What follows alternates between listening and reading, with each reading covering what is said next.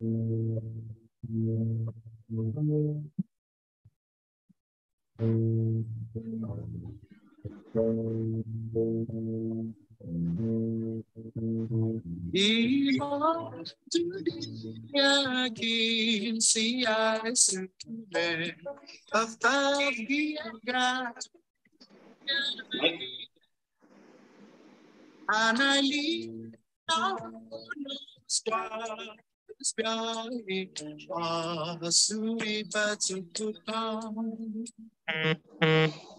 buenas, buenas.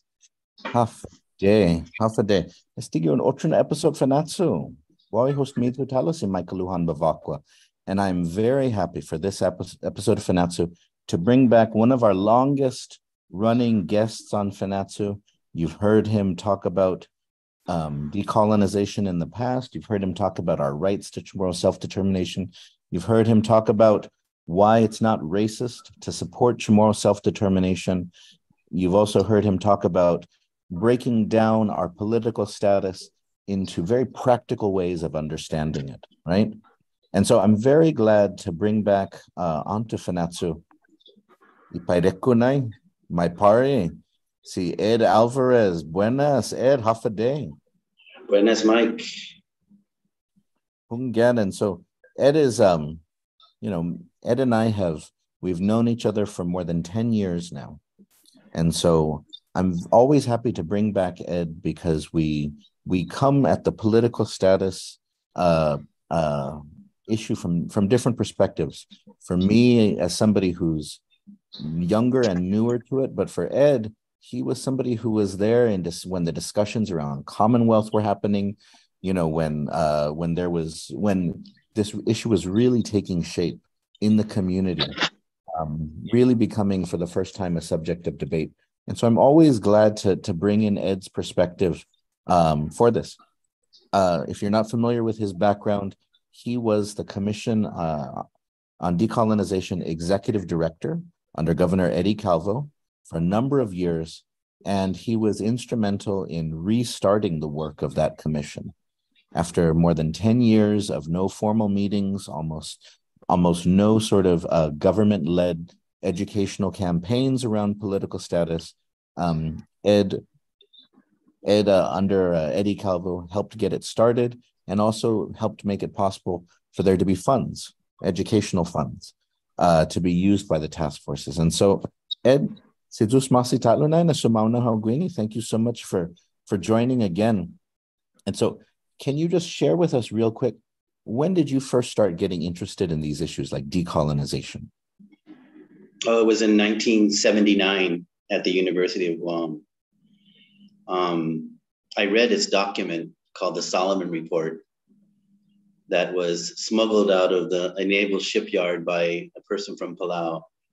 And some of the copies circulated to Guam. And I was fortunate to read the original copy. It wasn't redacted. And I was blown away because up until that time, I didn't realize how colonized I was. I didn't realize how there was, there was plots against us. There's, this country, the United States, that stood for freedom and democracy, had a very dark underbelly as well in plotting against island nations like us. And we weren't the only ones. They did this around the world. So that made me stop and think that, gosh, maybe it's time we get out on our own and get our own experiences and, be more self-governed and modernized than we were. So at that time, I was really good friends with Leland Bettis. And Lily and I had all these talks, prior to this, and I got really involved. And one day I pitched this to my good buddy, Eddie Calvo.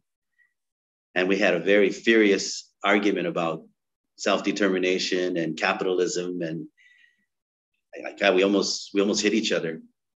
But about a week or two later, he called me up and he was almost crying. And he realized that, my God, Ed, not everybody lives like me. And at that time, his family owned a construction supply company called PCC. And I think he was sent down to Agate to deliver some rebarbs and cement or concrete blocks. And he saw this low-cost housing project called Pagachao at that time.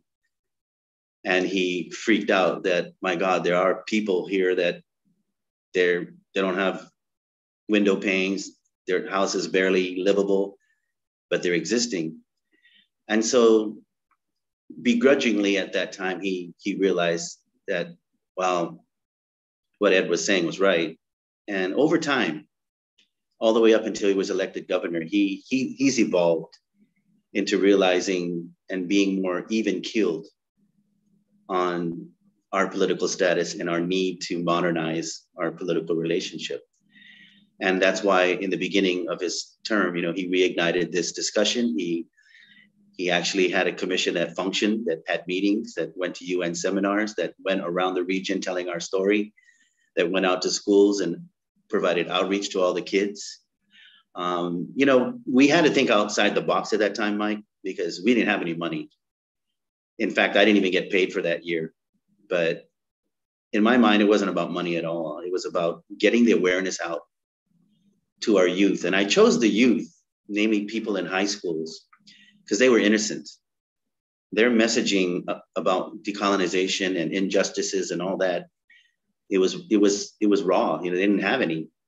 So I felt if we had to vote another 4 to 6 years, maybe these people would be at least basic in understanding.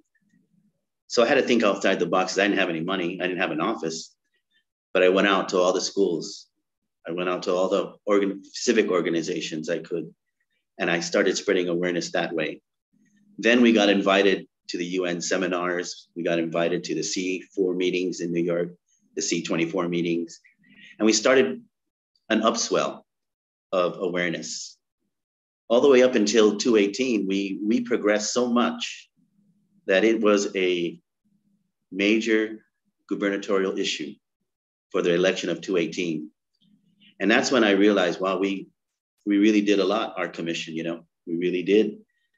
We flew under the radar, but once we got money, we couldn't fly under the radar anymore because there's all these people waiting to get some money. So it was good, and I did have a meeting with Eddie Calvo, and I told him, look, man, we've pushed this thing as far as we can without any money. If you're not going to give me any money, then shut me down. But, Eddie, this is in Eddie's heart. This was a top priority.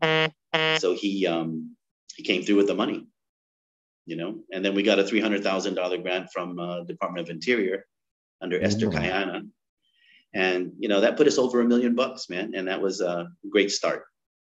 Biba, Ed, you've mentioned a few things. And so, for me as a historian, I always like to document things, and even recent history too. People get kind of frustrated with me because I'm like, no, let's remember, let's not just focus on our ancient past. Let's remember those who are pushing for empowerment and a better community, even more recently too. And so I wanted to share some images from some of the things that you're talking about. And so let's give me a second, because there's a whole bunch of them. And so here we go. This was the first Commission on Decolonization meeting in more than 10 years, that there hadn't been any towards the end of Carl Gutierrez's second term, and there wasn't a single one under Felix Camacho's term, under his 2 terms. And so this was sort of the first formal meeting of the commission. This is 2011. Yeah, and so wow. God, I had more hair. And so what were you feeling? What was it like sort of to take on this? So to prepare yourself for it, did you reach out to people? Because there had still been some education going on, like in the community, activists and scholars sort of doing work. The government had been absent for a long time. And so how did you sort of prepare? Well, remember, this meeting was in September of 2011. We had a stakeholders meeting in April, if you recall. And at that meeting, we got all the stakeholders of, all the organizations. And, we had a good 2.5 hour meeting. And the takeaway I got from that meeting was Everybody agreed that we need to decolonize. But how we do it was we were worlds apart. We didn't agree on how it should be done. Everybody had their own perspective on how it should be done. So this meeting in September, I took that into consideration, that the stakeholders, although they all agreed, we were worlds apart on how we should do it. So I prepared this meeting, and then we sent a letter off. I don't know if you remember, but we sent a letter off to President George Bush at the time, I think, telling him that we are interested and we are reigniting, and we'd like his support. And I think we sent another letter off something. But anyway, this was a good first meeting because you got to see who is on the commission. You got to see what their perspectives was, or you begin to realize what their perspective was. And we had a lot of meetings. We had quite a few meetings. Oh, is that Dave Davis? My God. So anyway, that was the impetus of us starting, our reigniting of this discussion and of modernizing our political status. Hungen Denancio, Edzagi si Dave Davis. Girincon, et Jablo Girincon, the devil in the corner. We should have let him register. Oh, Hungen. Yeah, why not? Why not? Let him register. And so one thing that was important during your time was the reconnection, you mentioned it earlier, to the United Nations. Is that during Felix Camacho's time and during Carl Gutierrez's time, there was invitations regularly for the governor or representatives to go to the UN, to go to the C24 or the regional seminars, the conferences where they gather testimony on what's going on in the non-self-governing territories. And so people were going to these, sometimes as experts, sometimes as representing the government. But sort of you, as the executive director of the Commission on Decolonization, with a commission that was meeting, you represented a big shift in sort of in these meetings. And so what was it like sort of going back to the United Nations, bringing Guam back to the United Nations? Well, we went 7 years in a row. We went to all the seminars in the Pacific and Atlantic region. We went to, or we sent testimony to the C4 and the C24. My experience there was, wow, we're not the only ones. We have problems, man, but there's non-self-governing territories that got it worse than us. But it made me realize that it was good to form an alliance with the US territories. And you'll see in this picture, you'll see Wilma Colago from Puerto Rico, Dan Aga from Samoa, Carlisle Corbin, my good buddy and brother from the US Virgin Islands. And every year we had these things. We always got together at some point and started discussing stuff, started trading information, started understanding that, wow, what happens on Guam is very similar to what happens in Virgin Islands and Puerto Rico and at times in Samoa. So this was good, and Carlisle also introduced us to other forums like the Pacific Island Forum, and there's other forums that I can't remember right now, but we had opportunities to either be observers or be a member, I think. And, at that time, we were in a deficit. If you remember correctly, we were in a $330 million deficit. You and I, Mike, spent our own money going to Palau and Okinawa, and I spent a lot more of my money going to Taiwan, Australia, Australia, Korea, Vietnam. And everywhere I went, I told our story to these two officials. And I think what happened was, this groundswell of awareness, worked its way up through channels to the UN. And in 2017, I believe, at that delegation meeting, we got our own resolution, if you remember correctly. And that was the first time we ever got our own resolution. Of course, it was watered down later by who. But, just the fact that all that groundwork we did, all the seminars and symposiums and meetings we had, a lot of it on our own dime. You know, we really made a big dent in this region. Oh, definitely.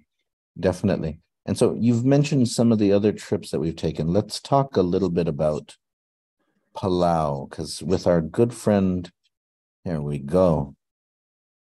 Teneste dos pescador. Yeah, I remember you gave him a knife. Oh, good. Yeah, from my grandfather. Yeah. Yeah, Yeah, it was good. It was good to meet Tommy Remengesau. He definitely identified with our struggle, having been through it himself. And remember also we met with, I think then Speaker Sarango Whips, who is now their president. I've known Sarango way before I met him when he was a senator. I went down there with my Pari and my very close cousin, Lorenzo Flores.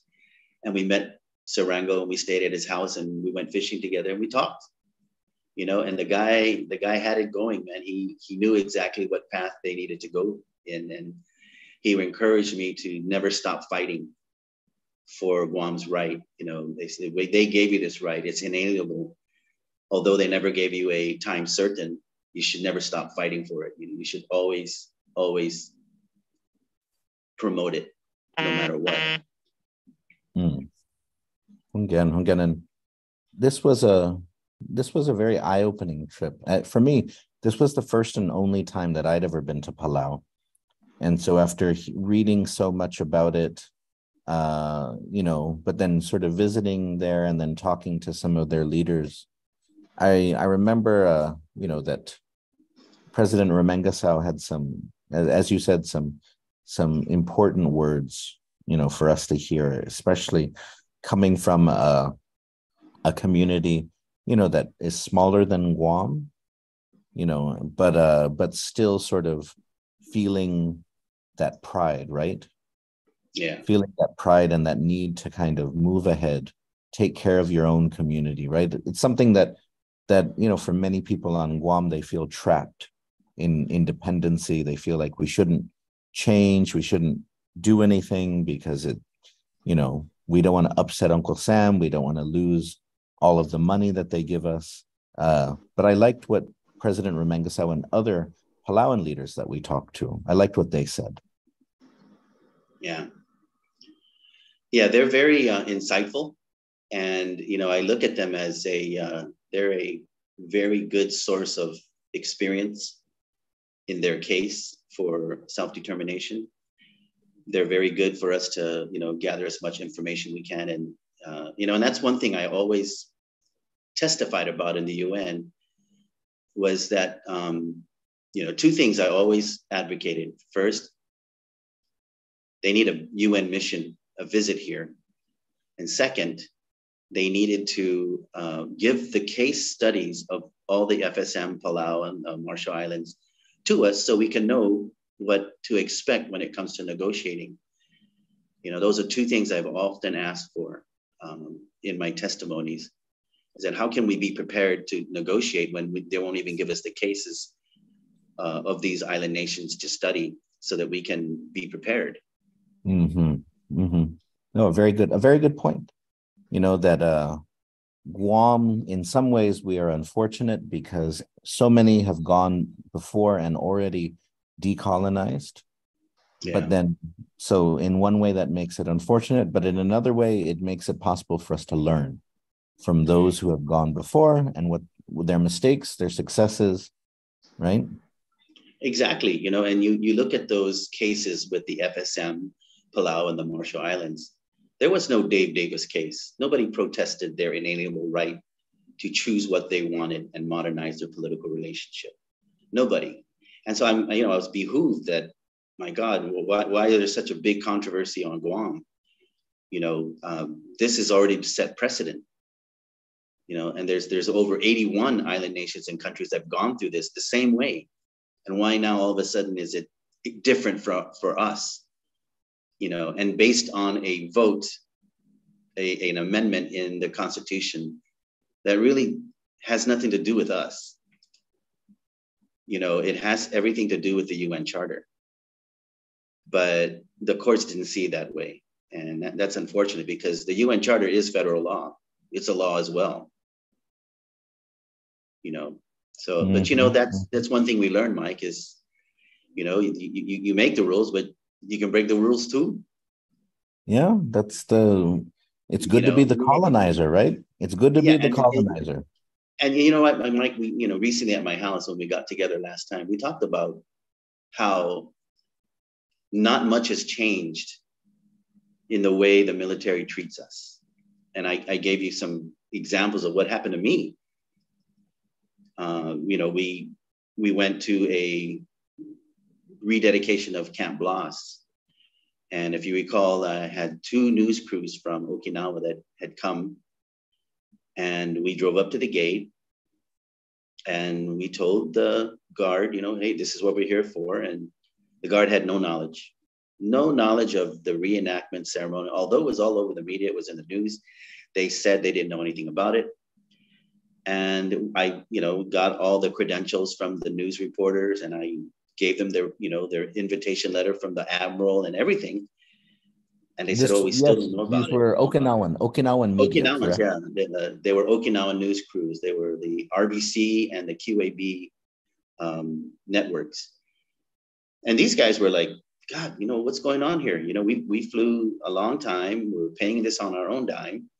And now you're telling us you don't know anything about this, even though we're showing you the letter from the admiral and the credential request. And so anyway, the girl said, hey, I don't know anything. I have to call my supervisor.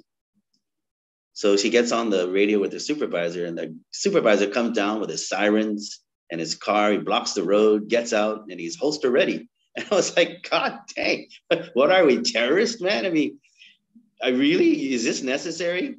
So anyway, the girl said, I'm sorry, you're now an unidentified car. I have to take your picture of the car. And I was like, well, that's not going to help you. This is a rental. It's not going to help you identify me. But so anyway, we were, politely escorted off the base. And there were about 10 cars behind me that I'm sure were there for the same reason. And they all left. And that, that made me realize, man, nothing's changed. We're still going to be treated like this, although there's a profession of one Guam, one approach, one this, one island, one this, but it's not true, man. It's not true. And we even have more examples of how they desecrate our historical sites up there on the base. Maneca Flores told me that she went to the rededication and there was a memorial for a set of bones that were dug up or desecrated. But she noticed that there were over 20 other mounds of bones that had nothing for them. And so, they did one and go, oh, look what we've done for you. You should be happy, but she's like, first of all, that's improper. Second of all, what about all those other mounds, all those other sites of bones? So, I really realized that it's not, it's a one-sided deal. Although they try to act like we're a partner, we want to help you, we want to contribute to the community. That's nothing that has changed from World War II. The only thing different is they're a little bit more nicer about it. It's interesting because we've we've spent a fair amount of time in Okinawa together, being invited to go there for conferences and to work with activists there. And so, hold on one second. Let me get and so Okinawa is fascinating because Okinawa is in some ways slightly similar to Guam, sort of has a territorial colonial history in relation to Japan. There is a small but dedicated, and it was growing in recent years, sort of movement for autonomy or sovereignty or independence, right? And so this is us in 2013 when we presented at one of their symposiums. I think this was focused on sort of the betrayal of when Okinawa was given back to Japan, rather than being given its autonomy. It was returned as sort of territory to Japan in 1972. Right. And so, but we've visited Okinawa and we've been to protests in Okinawa. We've met with elders, activists. This is us when we met with the former governor, Masahide Ota. And this was just a few years before he passed away, but it was amazing that we got to spend time with him and through Shinako, our friend and translator, sort of hear about his story, his experiences when he visited Guam, for example. And so one thing that I always appreciate is that, in Okinawa, their relationship to the military is that they don't see it as their best friend, as their buddy. They see it as sort of this big presence that takes up a lot of space, and sort of isn't always welcome. Whereas in Guam, because we are, quote unquote, where America's day begins, we're the tip of America's spear, there's so many people, locals who are in the military, it's harder to see it in objective or in practical ways, because you feel the history of World War II. You feel all of these people that are in the military, right? So it's harder to see the fences in a critical way. But let's talk about Okinawa. Sort of what was we've been there several times talking to people in their movements for language revitalization, for cultural revitalization, for decolonization. Is this Shinako's house? Shinako's family's house? Yeah, it's the road house in Naha. Yeah.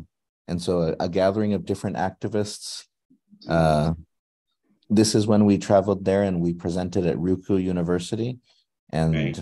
So many of these are language PhDs or language professors or students, people who study the Utsinagutsi or Uchinatsu.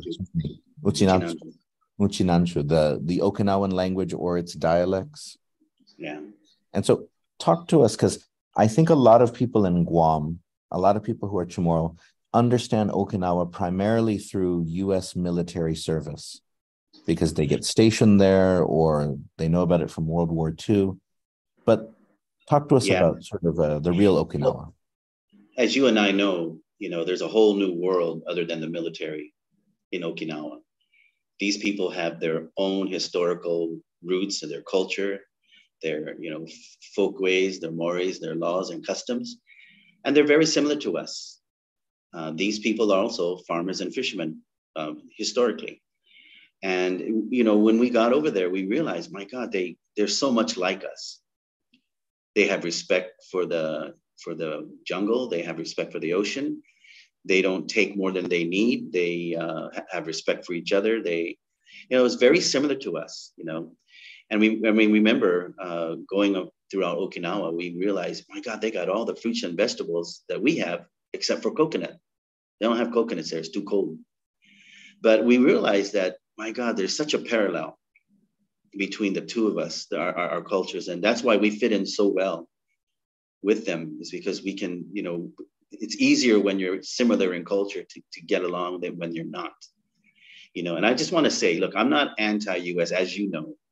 I always recognize them for the good they do on the island. And I just want to make that clear, that I don't want anyone to think that I'm anti-US. Hey, I can call them out for what I know is true, but it doesn't mean that I'm totally against them, because they do some good things. And I mentioned they've kept the land they took pristine for the most part. Over the years, except now they're building up for their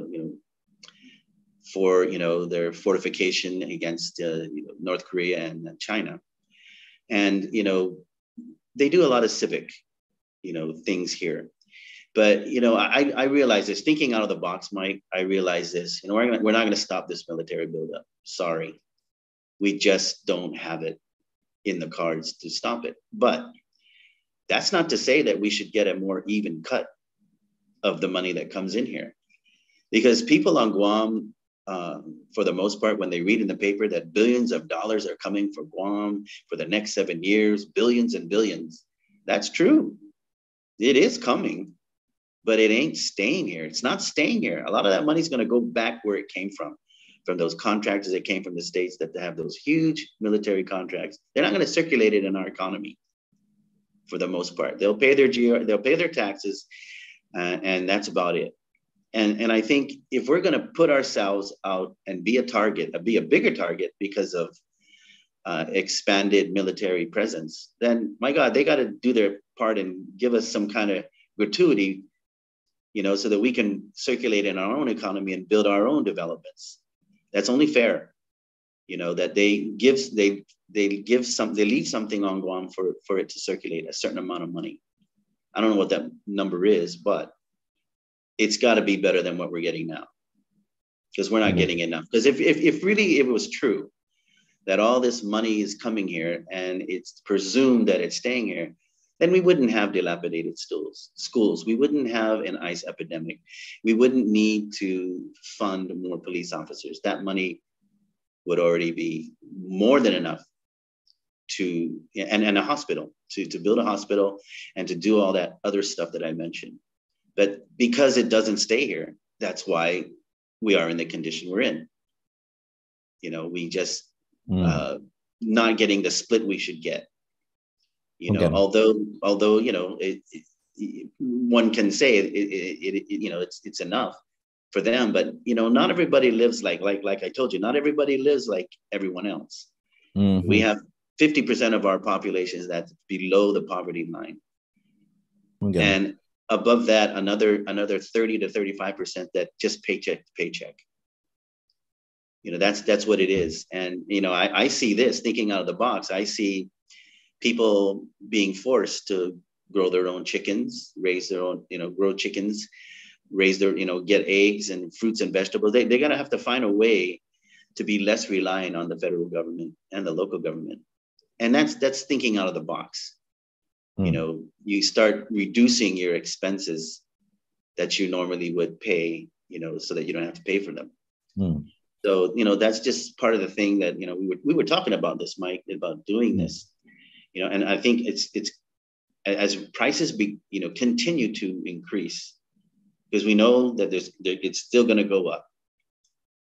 The Gov Guam just got a 22% raise. I'm happy for all those people that got their raises, but we know the net effect of any raise Gov Guam gets is prices go up again. And, people are going to be forced to think outside the box and do this, or else they get up and leave. And, you see the indicators here, Mike. You see the fiestas are dying. Back in the 80s, 90s, and even as much as the 2000s, you still had a lot of fiestas. But today, last year, you go around every village and it's one or two, even in the South. So that's an indicator of the times that are happening. Then now you have all the panhandlers. We never had panhandlers before. We never had people asking for money. So that shows you that the social fabric of the family is breaking down. That people who used to take care of their own are now letting them go out on the streets and fend for themselves. And then you have the third indicator, which you see a lot of people leaving Guam. And one way I know that is because I finally went back to my village and I went to church, where I went to church since I was young. I didn't know anybody. I didn't know anybody in that church, and that was alarming. I was like, wow. And that goes true for any church I go to. It's very rare that I find people I know. Not like before in the 70s and 80s, everybody in that church. So, I'm glad we're talking about thinking outside the box. I think I may get a few examples of what we're going to have to do.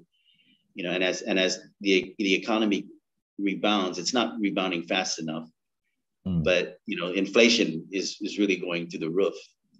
So we on Guam now have to make a decision. Do we make more, spend less, leave the island, or start being self-sufficient?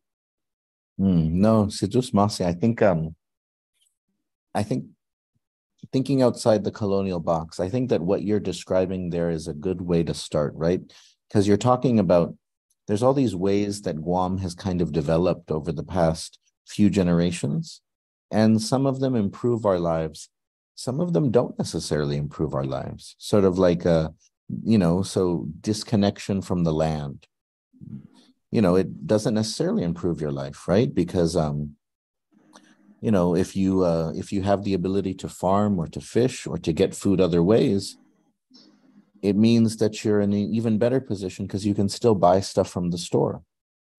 Yeah. But if you can only buy things from the store and you can't sustain yourself in any other way, it's not a great position to be in. And so but this is kind of the trend as Guam has become more urbanized, so many people displaced from their land, right? And so some people, have land, have yards, could do some farming. Other people, live in apartment complexes. So finding options for that sort of thing might be a little bit more difficult. But I think what I like about what you're suggesting, though, is that the first step, though, is that to kind of push back against sort of the system that is changing things on Guam, right? So to kind of take a step and say, no, like, I don't want to lose this sense of community anymore, or no, you know what? I don't want to be disconnected from the land. I'm going to try to reconnect my family to it. And it's hard. It's hard. Not everybody can do it easily because it may take time. It may take resources. But I think that these are important first things, right? Because, we look at other islands around the Pacific and they're stopping the importation of things like plastic bottles because they realize that, well, once you drink it, then all you have is this waste. And if you bury enough of it in the ground, it affects your water supply. Or you have to pay somebody to ship it off. So why don't we think ahead and just prevent these things from coming in and then develop other ways of getting drinks, right? And you and I have I'm sorry, Mike, but we've spoke about learning the language, learning your culture. I was very taken when I heard your daughter speak Chamorro, and she was like 7 at the time. And it ate at me. It ate at me so bad. And I was like, my God, this girl can speak this fluently. And here I am. So, I began to ask you stuff, go to your classes a little bit, and I've gotten better. I tell you, I felt really liberated, just knowing that. Then, growing up being a fisherman, and learning how to fish traditional, and that helped. That was really made me realize that, man, I can do something that a lot of people can't. That was liberating too. So, we spoke about learning your culture, learning your language, learning your history. I think a lot of people here don't know enough about Chamorro history. They know a lot about the US history, but they don't know a lot about their own history. And I think if people objectively got a chance to understand what has happened to our people over the last 3,000, 4,000 years, then, you feel liberated in knowing, my God, we are a special people. We are indigenous. We have a language that a lot of people can't understand. We do things differently from other people. I think that's thinking outside the box right now, because right now we're inundated with Xbox, PlayStation, iPad, you name it. That's where our kids are going right now, and it's sad because that's not us. It's enjoyable. I'm not going to say it's not. I like the aircon. I like the cable TV and all, but, we should always put some time aside every day to reconnect to our roots. We should always understand where have we been? Where have we as a people been? What are we doing? Where are we going? Those are very conscientious thoughts that those discussions need to happen a lot more than it's happening now. But I am proud, that there are a group of people, actually a growing group of people that are doing this. They're reconnecting back. There's dance troupes, there's a cultural center, there's, things that we never had in the past, because all that time was at our house, where you learn how to build a palapala, you learn how to do the Fanachu, you learn how to, you know about all this, is their house. But now things have changed, we have new methods of doing things, new technology, and, out with the old, in with the new. But that makes it even more valuable to know, who are you? Where do you come from? What are you about? Again, definitely, because I think in thinking about sort of being trapped in the colonial box, right? The less grounded and rooted you feel, the easier it is for somebody to take advantage of you. Exactly. The easier it is if you struggle and aren't certain about who you are, it's easier for somebody to come and tell you who you are and say, you know what, you need me. You can't survive without me.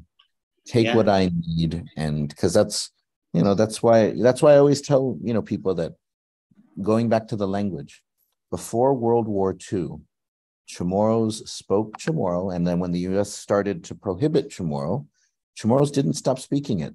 They kept speaking it. They kept using it, but they also learned English. Okay. So by 1941, Guam was, according to the US Navy, 80% bilingual. Just about everybody could speak English functionally, but also spoke Chamorro. Because Chamorro said, we don't want to give up our language. We know who we are. Yeah. But the 1950s come around, the 1960s, that's when you see the language start to disappear, because that rootedness, because there's all these changes. Chamorros start to leave the island. There's all this displacement. Thousands of families lose their land after World War II. Urbanization, right? Yeah. And so then what we hear is Chamorro saying, you know what, we shouldn't speak Chamorro to the kids because it'll mess up their education. It'll mess up their mind it'll damage them if we do that. And that's all just believing what the Americans said, whereas Chamorros didn't believe that before. That's right. Yeah, he's exactly right. And that I'm a living example of that. My parents didn't want to teach us Chamorro because they didn't want people laughing at our accent. And in my mind, what's so wrong about an accent? What's so wrong about it? There's hundreds of accents, that people, they don't speak perfectly, but nobody's laughing at them. And so that was, something I kind of was a little hurt. I was hurt with my parents like this.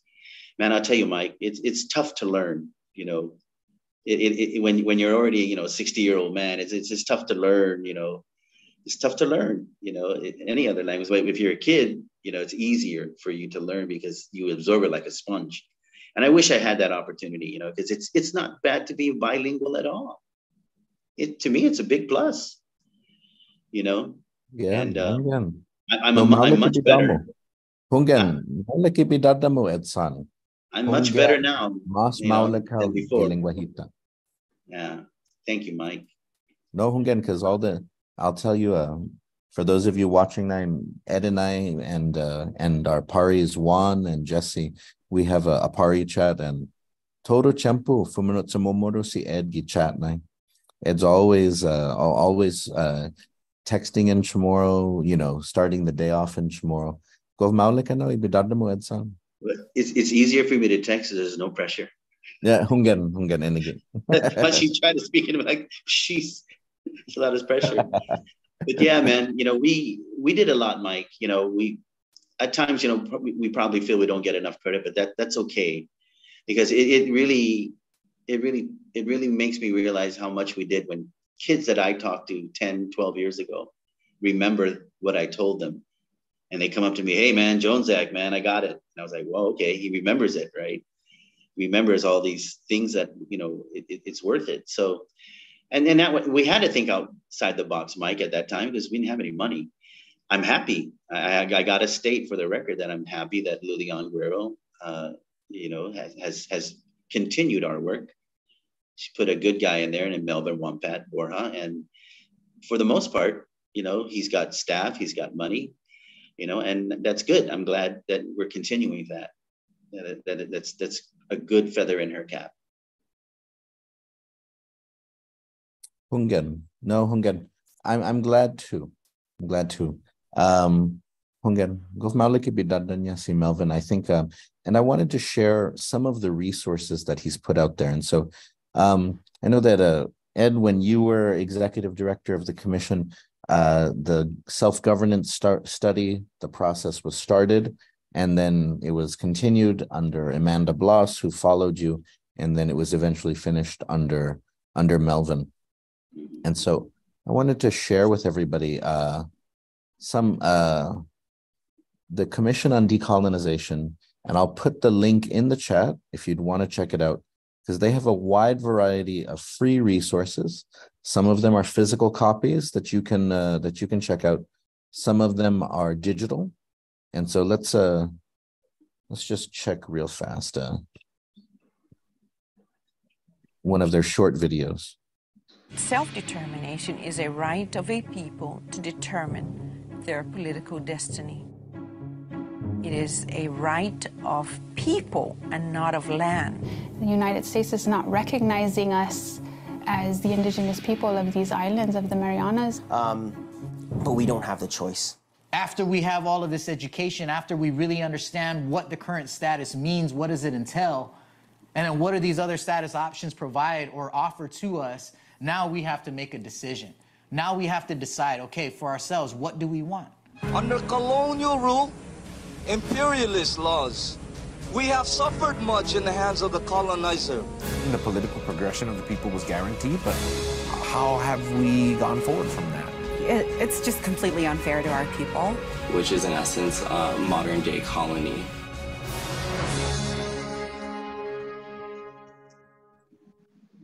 Biba. And so it's good to see all of these resources out there.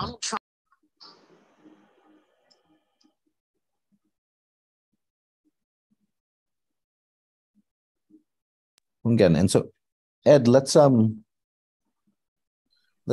take a moment though to kind of reflect. How do you think the pandemic has impacted sort of the movement, the educational movement that we've been talking about? Because I think I would agree with you that when the election for 2018 came around, political status was, if you know, almost front and center. Because, I mean, you look at in 2018, they had the One Guam Towards Decolonization debate, in which, you know, each candidate had to, you know, and the debate was basically focused on political status. And this was huge because I remember going back, you know, to gubernatorial elections in the 80s and 70s. And if you asked a candidate, what do you think about political status? They would basically say nothing because who cared? It wasn't a major issue, right? It wasn't front and center. Now, do you feel that the pandemic has disrupted a lot of that momentum that you helped create and then others sort of built from there?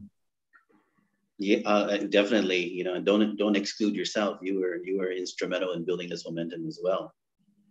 But yes, it has, you know, and it because of the restrictions that were put in place to promote health and safety. Yeah, you know, I don't envy Melvin being put in that position where he couldn't go out and do outreach. He couldn't go out to civic organizations and get on the media and all that, you know, and plus he couldn't travel regionally to reinforce the message that was sent out there previously by us. So yes, it definitely has. It affected the whole world. It's just not here. You know, our lives changed definitely during the pandemic. You know, there was just, and it had a huge impact on people's mental health, people's, you know, outlook on life. It had a huge impact on that. So, yeah, you know, the pandemic did thwart the momentum, but you know, Melvin's kept it alive. You know, no doubt. You know, he's got that book, Guiamona. He's got 2 videos that are on public. We're on PBS. He's got a lot of other outreach. He's done you know, as good as he could do during the epidemic. You know, plus he's still been engaged with all the regional seminars, and those are very important to attend. You know, those regional seminars the UN hosts every year, plus the meetings in New York.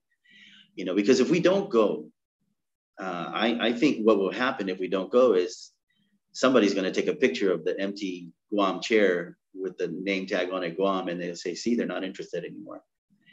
You know, and I'm glad that, you know, despite on how everything happened during the pandemic, you know, the movement's still alive. It's still, they're still meeting, they're still, you know, active in doing things.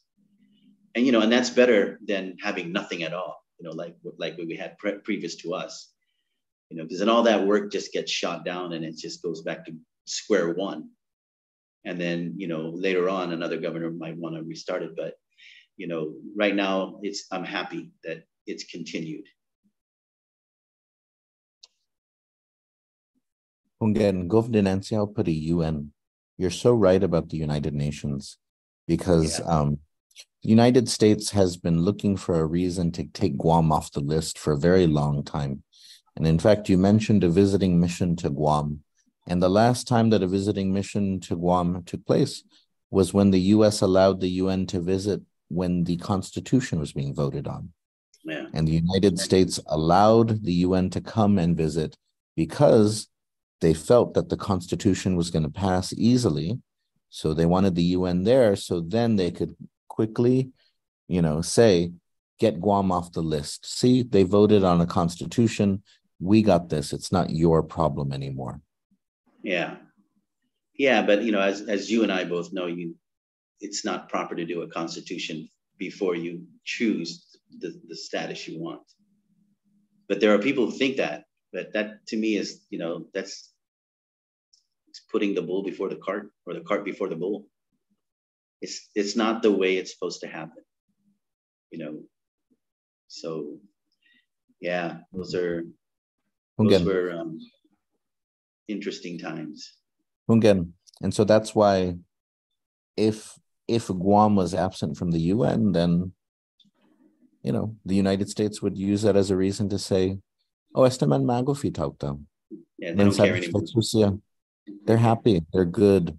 They're happy island natives. Yeah, and that's they're happy with their food stamps and their military bases. But that's another thing, you and I have spoke about is, people, here seem to be satisfied with the way of life. They don't understand how fast things are changing and how fast we're losing this way of life that everybody in the world loves. Everybody loves to come to our fiestas. Nobody does hospitality like Chamorros. It's in our DNA. Nobody does it like us. It's from our heart. And that's why people who love this place understand that. But that's going away. But people still here think, oh, it's okay. But it's not okay. It's not okay. You got to fight to save this way of life, because once it dies, then now you're like Hawaii. Now you're going down the same path, and everything is just, it's absorbed from the social fabric of life here. And I don't want that, because that's what I fell in love with when I came here. When I was in the States, because I was born in the States, man, you don't have any money, tough. You didn't eat. Nobody's going to treat you. Nobody's going to invite you to their house to eat. Yes, some people do, but most people won't. At that time, that's what I know. You had to look out for yourself, and if you didn't have what everybody else had, well, tough. You just, nobody. Not like here. My friends, we had one drink, everybody gets a swig. We had one snack, everybody gets a little bit. That's how it was. And that's beautiful. That's why I fell in love with Guam. Because people here they shared from their heart. You go to their house, they demand you eat, and if you don't eat, they're insulted. But when they come to your house, no, they don't want to eat. So, I love Guam, man. There's nowhere else that I feel at home. I like to travel. I like to visit places. But everywhere I've gone, especially in the United States, I feel like they treat me like I'm just passing through. I don't feel like I belong there, but just, okay, you're passing through. That's fine. But here on Guam, you get off the plane, man, people are going to invite you to their homes. They want you to eat. They give you stuff to take home. It's beautiful. They love it. And we can't lose that.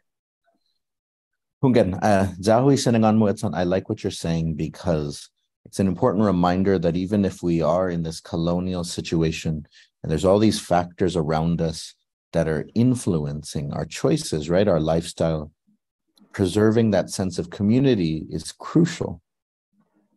Preserving that sense of identity, right, so that we don't just kind of lose, because, what you're describing, people always ask me about it. And actually what you said about the fiesta, somebody was just talking to me about that like last week, and I always tell people, I say, the sense of community is still there, but it only comes out sometimes, right? So people always used to say, oh, you can see the Inafamaulic spirit when a typhoon hits and everyone comes out of their houses and they help each other. And, actually, I don't know if that would be the case for most people if a typhoon hit now. I think a lot of people would just kind of take care of their own. Some might go out and help. But I try to remind people, this is because the way we live now, you feel like you don't need others. You can connect to others when you want to, but you can also do your own thing, live your own life. You don't got to deal with them if you don't want to, right? Money, sort of the emphasis on money helps us live like that, right? But in the past, if you wanted your roof thatched, everybody had to come together to help make it happen. And in exchange, everyone then has to help somebody else. So everyone comes for you, you feed them, you treat them well, they thatch your roof for you. Later that month, you go to that person's house, they'll give you food, they'll give you some tuba, some pugwa, and then you help thatch their roof. It was the same time, it was the same thing during weddings. I remember my mom had a book of all those who came to help and what they brought. And when it's their turn to have a wedding, my mom was there chopping vegetables, or, whatever. That's how it was. That was beautiful. That was as close to utopia as you can get. And I remember also telling you that in my village, basketball was a big thing during the 70s. And after midnight mass, everybody went home, got out of their church clothes and put their shorts on, went down to the village basketball court, and we played all night. We barbecued, we drank, it was beautiful. Just such a community spirit at that time, but it is going away. It's still there.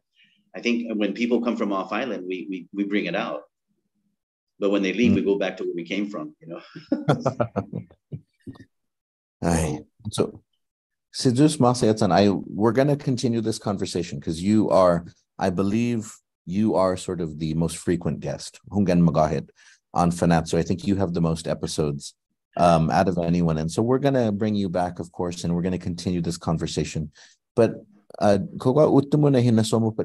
you have any final thoughts sort of that you want to share in terms of, because, a lot of people who have been watching, they've been responding to how you've been describing sort of the loss of community. I think a lot of people feel like this is the result of economic factors, right? That it's hard to feed a village nowadays, right? I have 3 kids right now. I have a 4th one that's coming in just about 6 weeks. And I look at my girlfriend's grandparents who had 12 kids. And I can't imagine how that could have been possible. Because I can't. I'm gonna be pulling my hair out for 4 kids. I'm gonna be thinking about holding up a tour bus or something like that to make a little bit of extra salapi. So what are your thoughts that you have? Some final thoughts. One thought I have, that we already shared is, we got to become more self-sufficient when it comes to food, vegetables, and other ways to spend less money. The reason why Desiree's grandparents were able to raise 12 kids was largely because there was so much resource at that time. Much more than there is now, because there are less and less people who farm and do animal husbandry. But back in the day when, I was here, food was never a problem. It was plenty of fish, plenty of seafood, plenty of, pork, you name it. But that's not the case now. But now, I think, like I said, if you remember this Albert Einstein quoting, he goes, I don't know what will be used to fight World War III, but World War IV will be fought with sticks and stones. So, it makes me realize you have to come full circle. People are going to be forced to start cutting costs. And part of that cutting cost will be to start raising your own chickens and eggs and growing fruits and vegetables and relying less on supermarkets to get your supply. That's what I see happening. Now, is that going to be enough to have fiestas? No, but it's going to be enough it's going to be enough for your family and maybe your siblings. So that's where you got to start. To me, you got to start having the resources to sustain yourself and your family. Si Diyos masi Edson, hugof agradeci na ifinatok mo para Fanachu sa hugof agradeci todui kompetisyon tasya I appreciate all of our conversations. And so, para hamzu ni umeegads para umeekungok si dus masi no hamzulok di palitension minzu. Adios, este kimana li hetalo.